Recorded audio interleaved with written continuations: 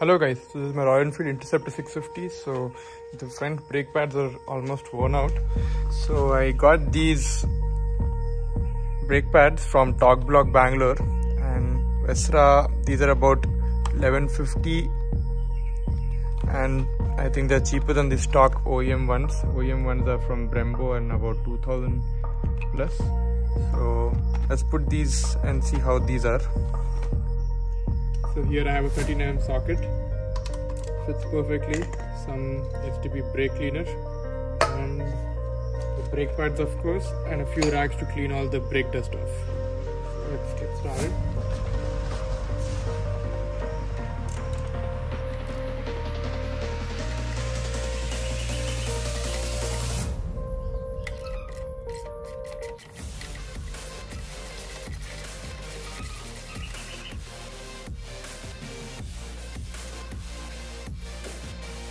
As you can see, this pin over here, the front caliper only has one pin.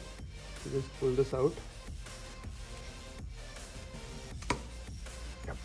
After a few tappings, this is out. So just pull this small pin that you see here. So you pull this pin and the brake pads will just slide out like this.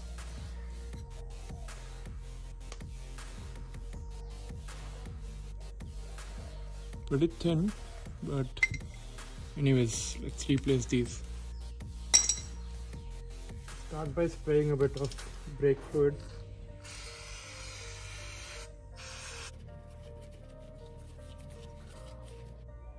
You can see it's pretty neat now. Yeah, so after cleaning, what I usually do is I put back the old disc pads and I put a screwdriver in between these and I push the pistons up because it's a task putting them back. So that's what I did, and you can also do that. Other thing to note is this pin that you remove, which holds the brake pad. You should always keep checking if there are any lines or any, any unevenness and all. This looks fine.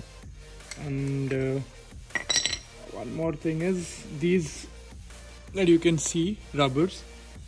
These help the caliper float on the disc.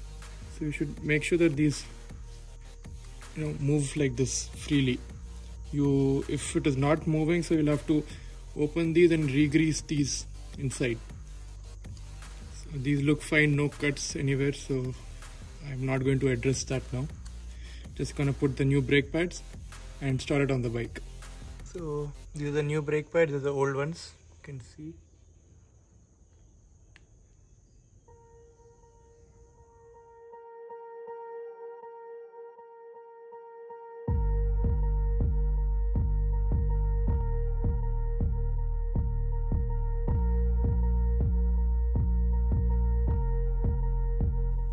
And make sure you put this pin before mounting it back.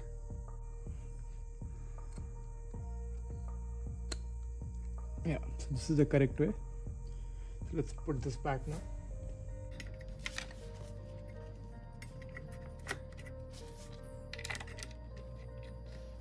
And do open your brake cylinders reservoir, front one, to check if it needs to be filled with more fluid or not.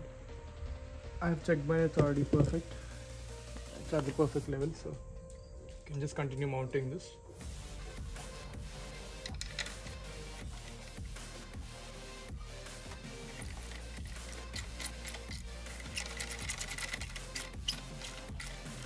So that's done. Now you can try to pulse this a little bit. Okay, the pressure is back. So let those brake pads break in for a few days and then pin my review of the brake pads in the top comment. So check that out, and I'll link the description of the model number and all the links to buy it from in my description. So thank you guys for watching. Bye.